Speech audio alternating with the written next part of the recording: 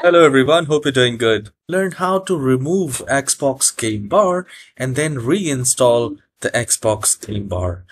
Usually we do this to fix any error. You have tried a lot of troubleshootings and you want to reinstall the Xbox game bar to fix all issues. So here in the search icon type PowerShell. And the best match will be the PowerShell. This is the best way to remove Xbox game bar. So here the PowerShell, please ensure that you run as administrator and then it will ask you to say yes.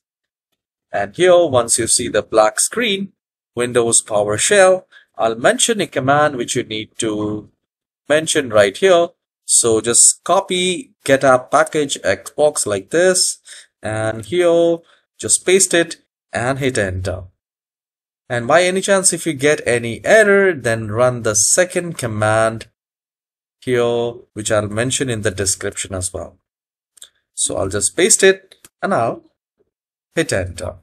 Once you have done it, restart the computer or you can simply leave it and then open the Microsoft Store. So I'll click on start and I'll click on Microsoft Store. And here we go. And here we need to type game bar.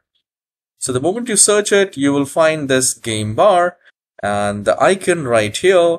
And I'll just click on that and says game bar, Microsoft Corporation, and you need to click on get.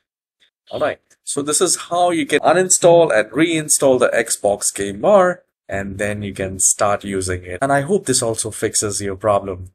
Please hit the like and subscribe. I'll see you in the next video. Have a wonderful day.